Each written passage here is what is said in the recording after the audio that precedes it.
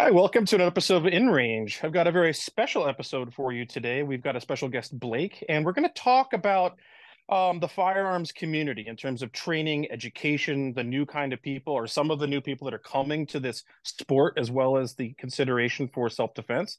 And Blake, you're kind of on, I'm going to say, the tip of the spear in some ways about bringing some of that kind of education and instruction and advocacy to this. I hate to use the word new because it's not new, but growing part of the firearms community. So, Blake, maybe you could tell us a little more. Yeah, so my name is Blake Alvarenga. I founded the Forward Initiative. You can go check us out. It's just about putting out firearm education classrooms. So I'm part of this like growing class of liberal firearm instructors who are getting out into their communities and keeping an open door in a big tent and allowing everyone to have accessible firearm education. Especially what I do is I just put on free classes every single month, and I specifically advertise to a diverse audience, everything from the liberal feminist bookstore to the co-op, in non-traditional firearms painters spaces, because we know, like statistically, across every single demographic, whether it's liberal or conservative, young, old, um, everyone is buying more guns than they had before, right? There are more gun owners of different types today than there was yesterday and over last year or a decade ago across every demographic, even demographics that may want to ban guns or change gun laws in a way that makes them more restrictive. They're still buying guns as well, even if they're voting for politicians or asking for legislation that would reduce gun rights or make it more restrictive. So, Yeah, no, that's a counterintuitive thing, and that's one of the things we have to address in terms of just the general movement forward. I'm a pretty staunch advocate for firearms rights and not really interested in reducing them. But I understand that there's also people in the community that have different opinions on that. But what we do know is that in this country, we are awash in firearms, right? It is part of the culture of America, of the United States. And that's not going to change anytime soon. And in fact, as you just said, it's actually not changing, it's growing. And so, in that regard, the worst kind of firearms owner, regardless of their political ideology, is one that doesn't know how to use the piece of equipment that they purchased. I mean, these are weapons. They are dangerous. They can be used for recreation. They can be used for self-defense. But having something like that without having the knowledge on how to use it properly is the most dangerous situation of all. And in that regard, regardless of what someone's ideology is, helping people be safe with these things, regardless of if they're a gun owner or not, in a country that's so filled with firearms, is a very important thing. And it's something I think we miss and are lacking in our general education and culture, even whether it's firearms culture or just American culture. It's almost like there should be, in my opinion, there should almost be like you learn how to drive, you learn how to be safer on guns because you're eventually going to run into one in this country.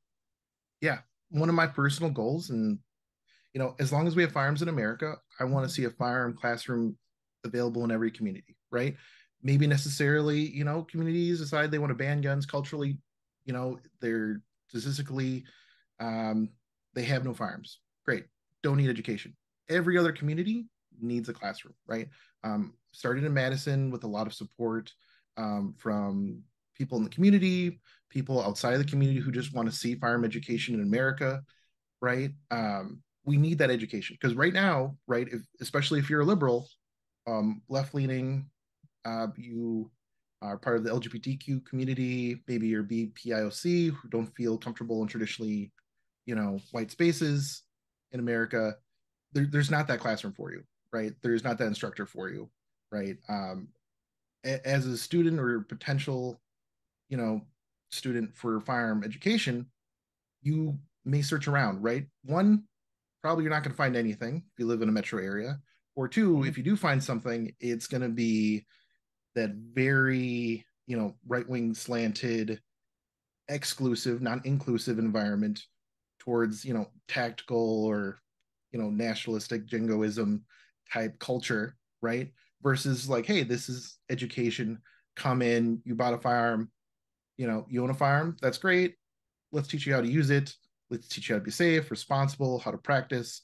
Um, the classes we do have, a lot of it leans toward lifestyle, right? Versus you own a firearm, usually not as a lifestyle. It's, not plan A or B or C or D, it's the bottom of the list, but God forbid you have to use it. You should know how to use it.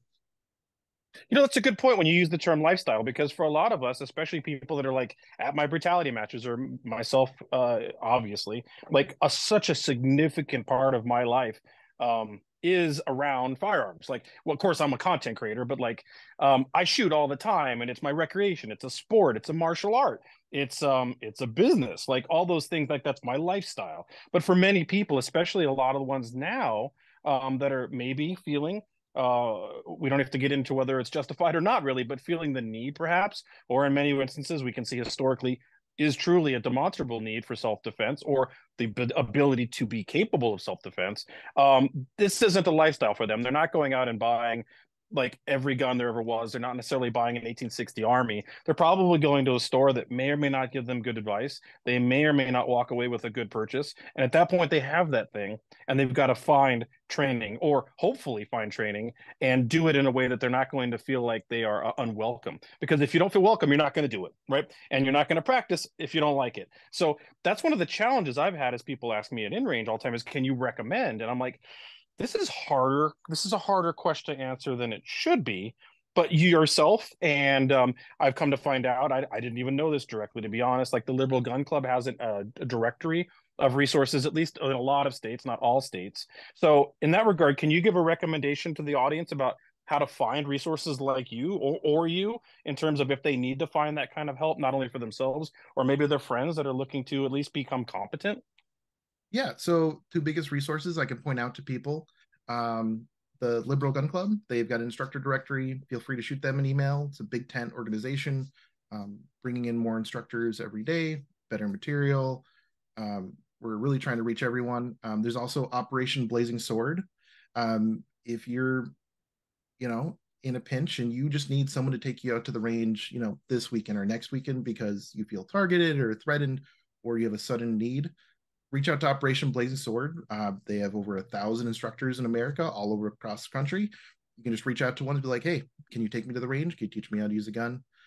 Liberal Gun Club, is an organization. There are chapters, and then there are other, inclusive organizations out there as well, that people might be aware of. You can reach out to your local groups; they might be able to take you out. Because that's kind of how it's structured in America around like that basic firearm education. Really, there's hunter safety and concealed carry education, which one is aimed at hunting. The other one's usually more about laws and the ethics of using a firearm and when you should use a firearm, not necessarily all the things you need to know to pull the trigger, right? Or be safe while carrying all that before that. And then it's like you jump up a couple rungs and now you're learning how to kick in doors and shoot around barriers, and there's just that basic driver's ed level education is kind of missing in America. The Liberal Gun Club's doing a really good job about that. Operation Blazing Sword's doing a really good job about that. And there are other organizations out there working toward it. It's funny when you say that, because I think back. I mean, I've been doing the gun thing for a long, long time, and I remember at least when the perception was, uh, the NRA used to be a place that was originally, the NRA was founded to be a firearms training organization. In fact, it was founded post Civil War because the accuracy capabilities of the Union soldiers was so appalling that they're like, we need to do something about this, and that's what it was originally meant to be. And I think people of all political ideology that are interested in guns at this point are pretty disappointed in that organization for many reasons. But one of the things that their fall from grace has included is some of the things they used to provide was training and some sort of instruction. And while some of that's sort of loosely out there, the truth is there's a giant hole now in the world that was only kind of filled by them for a long time. And so it's time to fill that with better, more inclusive, and more welcoming organizations that they sadly have not continued to be. Does that make sense when I say that? I mean, in terms of seeing Yeah, that, do you think that you absolutely. see the whole for the same reason? Yep, I think that's what it is. Because my personal story with this is, during the pandemic and the civil unrest, Mhm. I'm in Wisconsin, next door to Minnesota. Um, People reached out to me. They're like, "Hey, I bought a gun last weekend. Where do I go get training?" I'm like, "Well, let me look around." And I'm like, "Oh, this class is, hour drive, 2 hour drive, 3 hour drive." And, the you know, instructors kind of wear their personality on their sleeves. Sure. I got my bag of instruction goodies in the rainbow bag. I'm not innocent. in this, right? I give off a certain vibe, and that can turn students off. And then if students don't have an educator that looks viable to them, they just don't get educated, right? Maybe they have a friend or a cousin or a coworker that'll take them out to the range, but that's putting a lot of pressure on that like local bond, right? You have that friend or cousin or parent that can take you out. Well, do they have a background in instruction? Have they ever taught any kind of skills? Like who educated them, right? That's a lot of pressure to put on people, right? We need some kind of system, whether it's through the Ford Initiative or the Liberal Gun Club. We just need to put up more classrooms. We need to put up rails. We need to give people structured education so they can get those basics in anywhere, right? And you would think that like through YouTube and all that, we would have all the information out there. And it is, and it's disparate, and you could put people through a series of videos. But we've kind of seen through the pandemic that people learn better in person, right? They learn better with hands-on, right? We've seen the generation of students that have sit 2 years over Zoom calls. Like even with the instructor being live, it's extremely difficult for people to learn remotely, right? We need to set up local classes that understand, the local population can teach those skills and teach them competently. And, I think we're seeing a new generation of that is filling that NRA gap. As we're seeing, like the next generation of firearms owners and advocates, they are coming from generally a much larger diversity of communities than we've ever seen before. And what that might mean is that some of these communities that people come from are ones that have, quite frankly, been typically either shunned guns or worse, they've been just against them. But things change, times change, and people in these communities are now surrounded by people that may not necessarily always agree with them as it moves forward. And so necessarily finding that resource amongst your own group may be harder than you'd think until these groups get larger. And we're seeing that happen. I'm not saying it's not the case, and it's happening exponentially. But just reaching out, it used to be, you can reach out to you lived in a rural place and your uncle taught you how to do something or whatever. But that's not how that's working, especially for maybe urbanites or people of other communities that just don't have those types of resources. So that's where we got to find places to fill those gaps so that these new owners are not only capable and competent, but safe. Yeah. And I encourage, anyone out there who's been like, I wish people understood firearms better. Well, if you've got a little drive, you got a little motivation, you have some free time, contact me, contact Liberal Gun Club, Operation Blazing Sword, figure out how you can assist in your community. Maybe you help a handful of people a year. Maybe you start teaching classes. Maybe you become an instructor. There's so much out there that you could do if you want to help people get educated. And when we talk about educating people, and I mean everyone, even people who may not like guns, right? I think there's some of the most important people to teach about them, like people who want to restrict firearm rights, because they don't necessarily know what they're restricting, right? If you educate them, they can make informed decisions, and they make better informed decisions.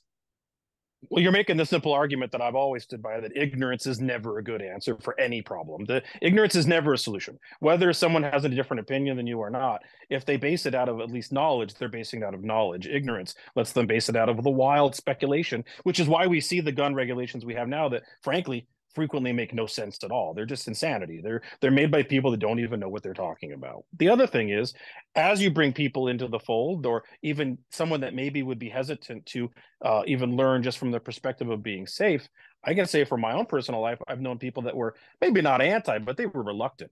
But when you take them out and it's an environment that's positive and you have them shooting the 22 for the first time, at the end of the day, they might be shooting this actually happened. Someone I knew that was terrified of guns, we had them shooting a 22 in the morning and an M1 Garand in the afternoon because they were like, give me more, give me more. You must be seeing that in your circles too, I would think.